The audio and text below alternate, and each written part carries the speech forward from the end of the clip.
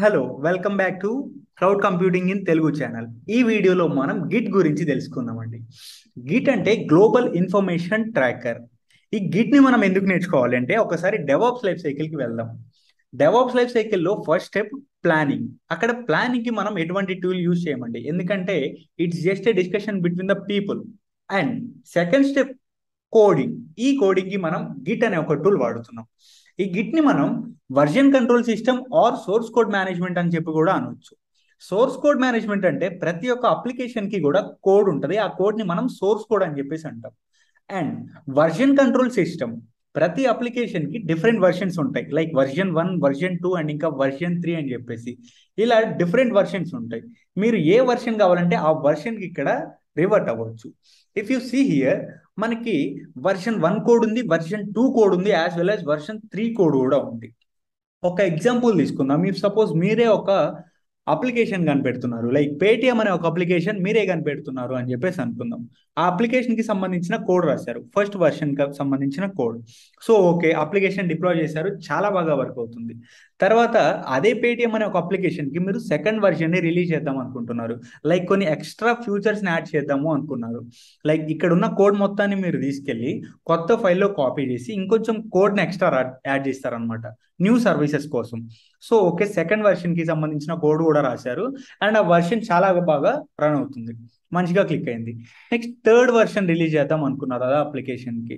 Next ఈ second version లో ఉన్న కోడ్ మొత్తాన్ని మళ్ళీ మీరు కాపీ చేసుకొని ఆ కోడ్ లో ఇంకొంచెం ఎక్స్ట్రా ఫ్యూచర్స్ ని మీరు యాడ్ చేసుకుంటారు, కోడింగ్ చేసేసి థర్డ్ వర్షన్ ని రిలీజ్ చేస్తారు. బట్ అన్ఎక్స్పెక్టెడ్లీ ఈసారి ఏమైందంటే థర్డ్ వర్షన్ ఫెయిల్ అయిపోయిందని చెప్పేసి అనుకుందాం. సో ఈ టైంలో మనం ఏం చేస్తాం, సెకండ్ వర్షన్ కి కానీ లేదా ఫస్ట్ వర్షన్ కి కానీ వస్తాం. సో దీన్నే మనం వర్జన్ కంట్రోల్ సిస్టమ్ అని చెప్పేసి అంటామండి. And Git is user to track the files. ఇక్కడ గిట్ ని మనం ఫైల్స్ ని ట్రాక్ చేసుకోవడానికి కూడా యూజ్ చేస్తున్నాం. ఫైల్స్ ని ఎలా ట్రాక్ చేస్తాం బ్రో అంటే, ఇఫ్ సపోజ్ నేనే ఉన్నాను, నా ఫ్రెండ్ని ట్రాక్ చేస్తున్నాను అంటే తను ఎక్కడికి వెళ్తున్నాడు, ఏం చేస్తున్నాడు, ఎవరెవరిని కలుస్తున్నాడు అని చెప్పేసి నాకు ఒక రికార్డ్ ఉంటుంది. అదేవిధంగా ఫైల్ని ఎలా మనం ట్రాక్ చేస్తాము అంటే ఆ ఫైల్లో మనం డేటాని ఇన్సర్ట్ చేస్తున్నామా, డిలీట్ చేస్తున్నామా, లేకపోతే డేటాని మనం యాడ్ చేస్తున్నామా అని చెప్పేసి ఈచ్ అండ్ ఎవ్రీథింగ్ మనకు ఒక రికార్డ్ ఉంటుంది once you track the file. Next it will maintain the multiple versions of the same file. ఒకటే ఫైల్ కి ఇక్కడ మనకి మల్టిపుల్ వర్షన్స్ ఉంటాయి.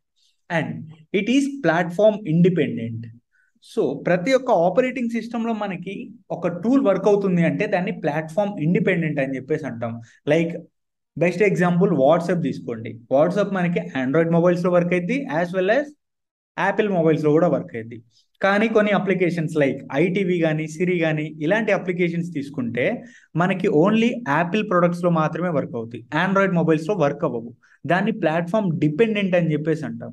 సో ఇక్కడ గిట్ ని ప్లాట్ఫామ్ ఇండిపెండెంట్ అంటున్నారు కాబట్టి, సో ఇది మ్యాక్ ఓఎస్ లో, విండోస్ లో, లైనెక్స్, ఉబుంటు ఇలా different types of operating systems లో వర్క్ అయింది. And it is free and open source. Like దీనికి మనం ఒక్క రూపాయి కూడా పే చేసే పని లేదండి, గిట్ ని మనం ఫ్రీగా వాడుకోవచ్చు. అండ్ ఓపెన్ సోర్స్ అంటే దీన్ని ఎవరైనా వాడుకోవచ్చు, there is no restrictions.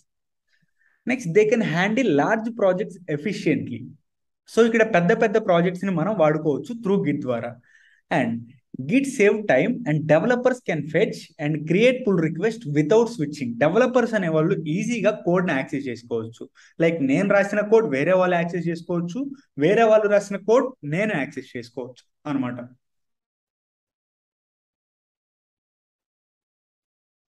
Next why Git, మనం గిట్ ఎందుకు వాడాలి? ఒక చిన్న సినారియోని బేస్ చేసుకొని చెప్పుకుందాం. ఇఫ్ సపోజ్ మీ క్లయింట్ ఉన్నాడు, మీ క్లయింట్ ఒక అప్లికేషన్ కావాలి అని చెప్పేసి మీ దగ్గరకు వచ్చేసి తన రిక్వైర్మెంట్స్ అన్ని మీకు చెప్పాడు. So developer as well as తన రిక్వైర్మెంట్స్ ప్రకారంగా మనకు ఒక అప్లికేషన్ ఇక్కడ డెవలప్ చేసి ఇచ్చాడు. సో ఫస్ట్ వర్షన్ బాగా రన్ అవుతుంది, ఓకే ఫైన్. తర్వాత మనం 1 year తర్వాత మన క్లయింట్ వచ్చేసి నా అప్లికేషన్ కి సెకండ్ వర్షన్ కనిపెట్టాలి, సో దానిలో కొంచెం ఎక్స్ట్రా అప్డేట్స్ చేద్దాము, కొత్త ఫ్యూచర్స్ ని యాడ్ చేద్దాము అని చెప్పేసి చెప్తాడు.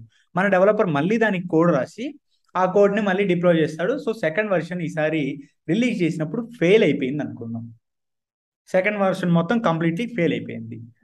బట్ ఈ కేసులో మనం ఏం చేస్తాము అంటే we can roll back to the first version. Roll back is nothing but getting back to the previous version. If suppose మనకి కొత్త వర్షన్ అనేది ఫెయిల్ అయిపోతే పాత వర్షన్ కి వెళ్తాం, దాన్నే మనం రోల్ బ్యాక్ అని చెప్పేసి అంటామండి.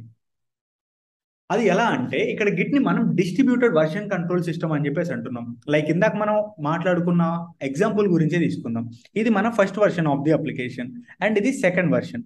సెకండ్ వర్షన్ ఫెయిల్ అయిపోతే మళ్ళీ మనం ఇక్కడ ఫస్ట్ వర్షన్ కి వస్తున్నాం. ఎలా అంటే Git tracks changes you made. So Git అనేది మనం ఏమేమి చేంజెస్ చేస్తున్నామో ఎవ్రీథింగ్ ట్రాక్ చేసిద్ది.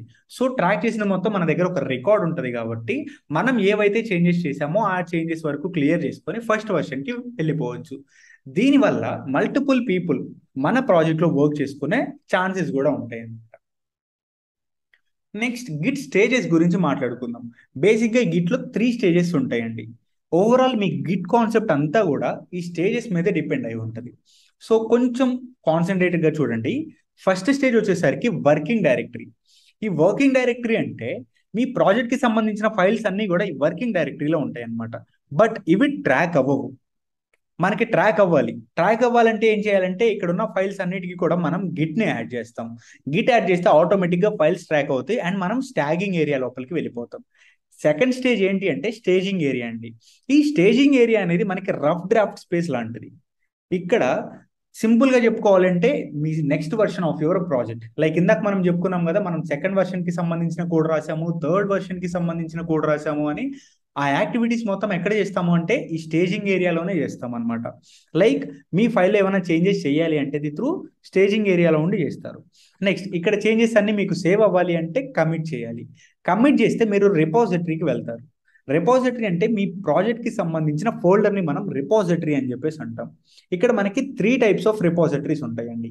అండ్ ఈ రిపోజిటరీలో మీ ప్రాజెక్ట్ కి సంబంధించిన ఫైల్స్, ఫోల్డర్స్ అండ్ ఇంకా ఇన్ఫర్మేషన్ అంతా కూడా ఉంటుంది. మనం 3 టైప్స్ ఆఫ్ రిపోజిటరీస్ అని చెప్పి అనుకున్నాం కదా. First repository local repository. అంటే నా సిస్టంలో ఏవైతే ఫైల్స్ ఉన్నాయో అవి నాకు లోకల్ రిపోజిటరీ అనమాట. లైక్ ఇఫ్ సపోజ్ నా సర్వర్లో కొన్ని ఫైల్స్ ఉన్నాయి, ఆ ఫైల్స్ ట్రాక్ అవుతున్నాయి, వాటిని నేను కమిట్ చేసుకున్నాను, అవి రిపోజిటరీ లోపలికి వెళ్తాయి. బట్ ఏ రిపోజిటరీలోకి వెళ్తాయి అంటే local repository. And remote repository అంటే నా ఫ్రెండ్ సిస్టంలో ఉన్న రిపోజిటరీస్. లైక్ నాతో పాటు వర్క్ చేసే నా ఫ్రెండ్, నా కొలీగో ఉన్నాడు, తన సిస్టంలో కొన్ని ఫైల్స్ ఉన్నాయి, అవి నాకు రిమోట్ రిపోజిటరీ అవుతాయి అన్నమాట. థర్డ్ వచ్చేసరికి సెంట్రల్ రిపోజిటరీ.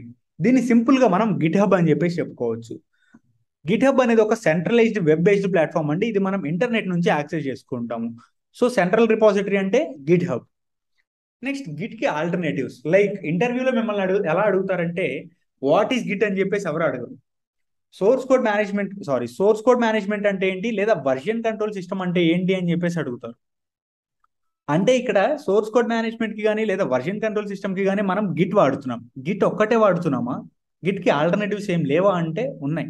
గిట్ కి alternatives Git lab, Subversion, bit bucket, P4, stash, helix, ఇలా డిఫరెంట్ టైప్స్ ఆఫ్ టూల్స్ ఉన్నాయి. దీనిలో మనం ఏదైనా వాడుకోవచ్చు అనమాట. So this is all about Git అండి. నెక్స్ట్ వీడియోలో మనం ఇప్పుడు ఏదైతే థియరిటికల్ గా చెప్పుకున్నామో అది ప్రాక్టికల్ ల్యాబ్ చేద్దాం. లైక్ గిట్ అనేది ఎలా ఇన్స్టాల్ చేయాలి, నెక్స్ట్ ఒక ఫైల్ని మనం ఎలా కమిట్ చేయాలో తెలుసుకుందాం. ఈ వీడియో మీకు నచ్చితే లైక్ చేయండి, షేర్ చేయండి. అండ్ మీ ఫ్రెండ్స్లో ఎవరైనా డెవాప్స్ నేర్చుకుందాము అనుకుంటే ఈ వీడియోని వాళ్ళకి షేర్ చేయండి, వాళ్ళకి హెల్ప్ చేయండి.